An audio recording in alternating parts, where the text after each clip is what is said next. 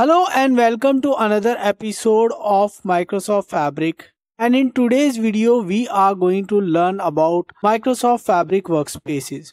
We will create a Microsoft Fabric Workspace, assign it to users, look at different workspace settings. So let's start today's journey with Microsoft Fabric Workspace definition. What is a workspace in Microsoft Fabric? Workspaces are the place to collaborate with colleagues to create collection of items such as lakehouses, warehouses, databases, dataflow Gen 2, data pipelines and reports, and to create task flows.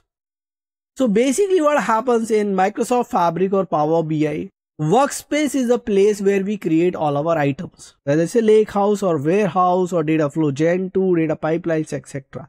This is the place where all our collection of objects lies, and this is the place where we start sharing it.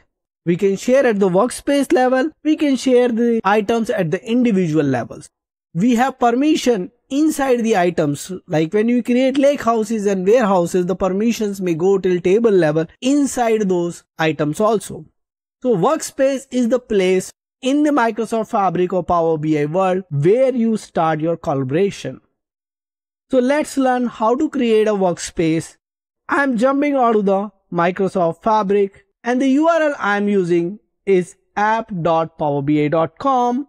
You can come to the same place using app.fabric.microsoft.com and then you can choose Power BI Experience or you can continue from there. Now to create a workspace, so from the left pane Workspaces, once you click on the Workspaces, it will open another pane window where you have the option for new workspace. So click on new workspace here to create a new workspace.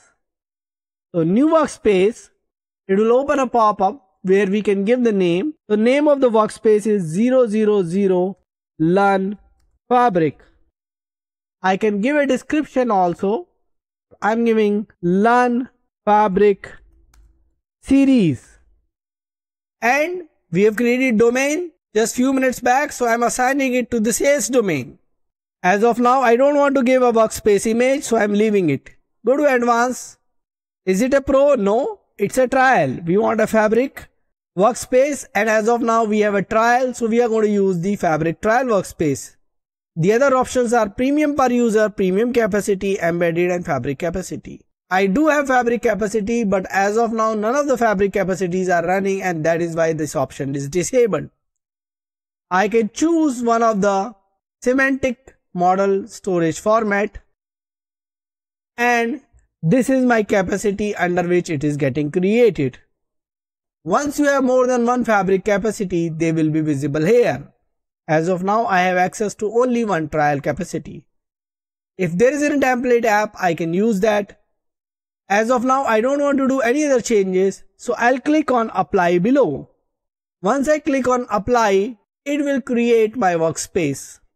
My workspace has been created and I have been landed on the new workspace, which is 000 Learn Fabric. It is an empty workspace as of now, there is nothing here.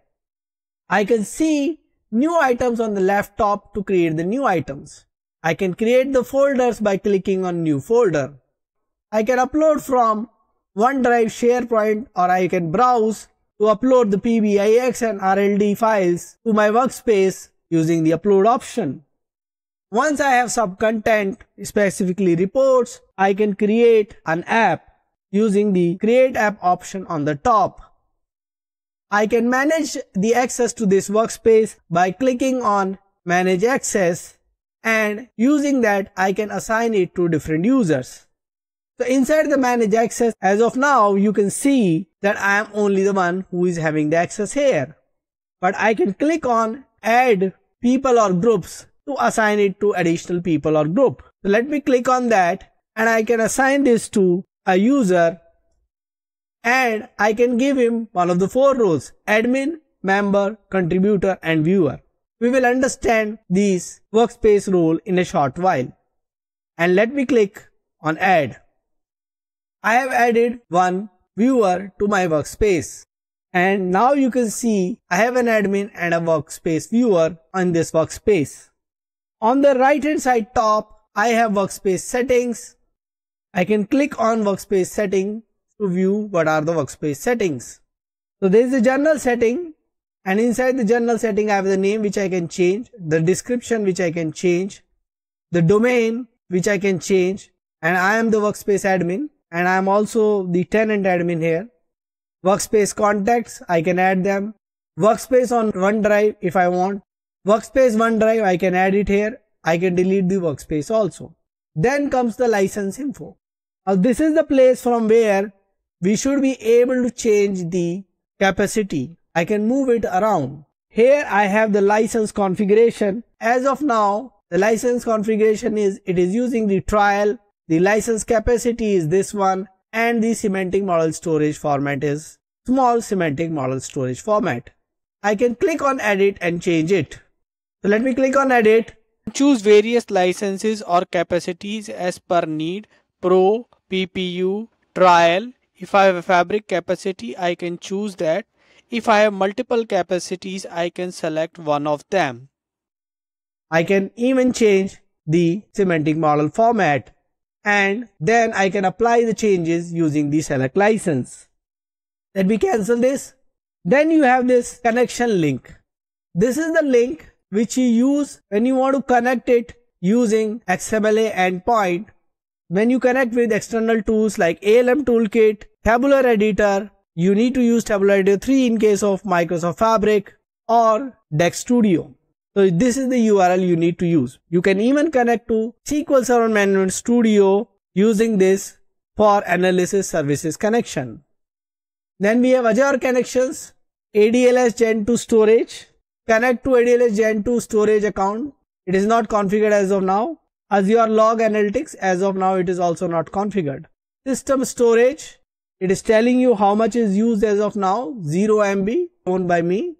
Name, size and related items. We have not created any items, so as of now nothing has been.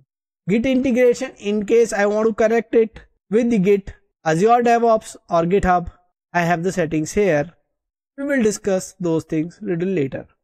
OneLake. So these are the OneLake settings. You want to learn about those? This is here. OneLake File Explorer. In case you wanted to download the OneLake File Explorer and install it and wanted to check what data you have in the OneLake, you can do that. Shortcut cache. Enable cache for the shortcuts. If you want to enable it at the workspace level, you can do it from here. As of now, the retention period is 0, but once you switch it on, you will be able to change the retention period. So once you enable it, the retention period is changing. As of now, I am discarding it. Workspace identities. In case we want to create workspace identity, we can use it. We will learn in details about workspace identity little later. Network security. Manage private endpoints and let people securely connect with Azure resources or private link services. In case we wanted to have that, we can use this particular UI for that. Monitoring.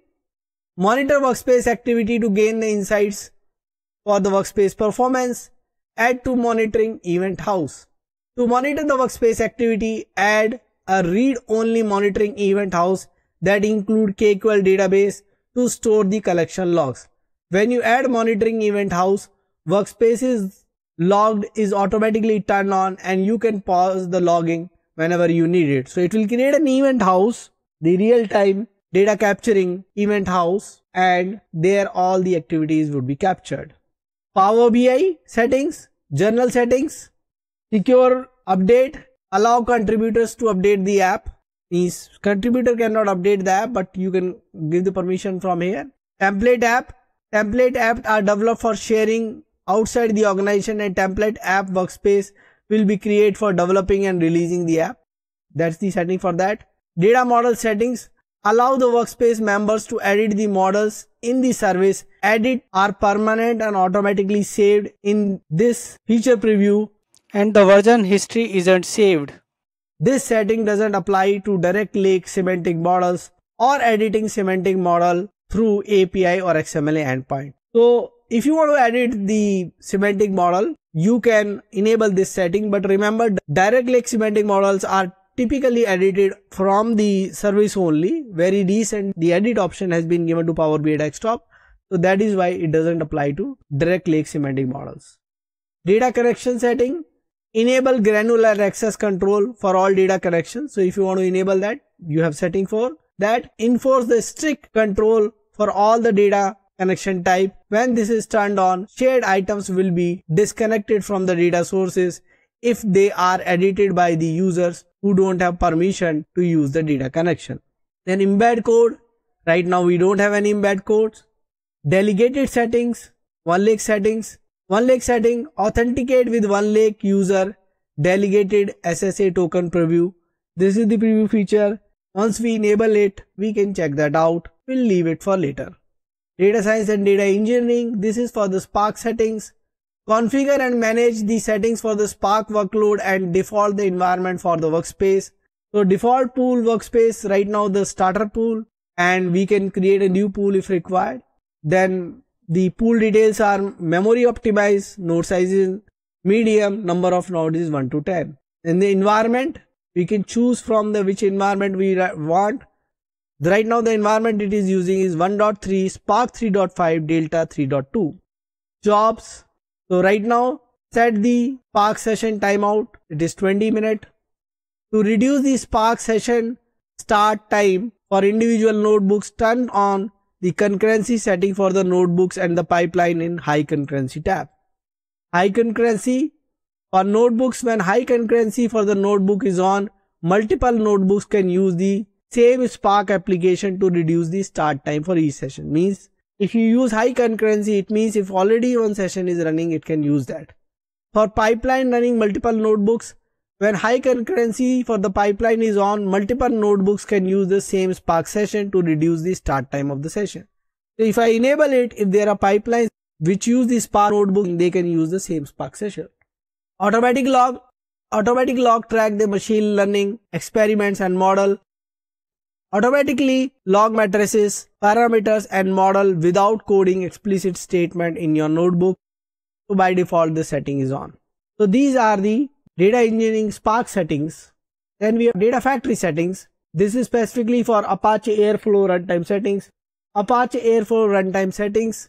You can configure and manage runtime settings for Apache Airflow, for Apache Airflow job, as well as the Apache Airflow runtime for the workspace. Right now the default pool is the starter pool. You can also set up a new pool. Compute node size is large, and the rest of the settings are default. As of now, I am not changing it. I have created a workspace and shown you most of the workspace settings available here. Now we will go ahead and create the workspace items like lakehouses, warehouses, SQL database, event house, etc. And then we will start loading the data into the Microsoft Fabric and understand data flow gen 2, data pipelines, copy job activity, etc. Post the data loading, we will do the data transformation. For data transformation, we can use dataflow gen 2, SQL, PySpark, Scala, Spark R, Spark SQL, etc. Keep watching, keep asking questions in comments, subscribe to my channel and press the bell icon so that you can get notification for new videos. Thank you.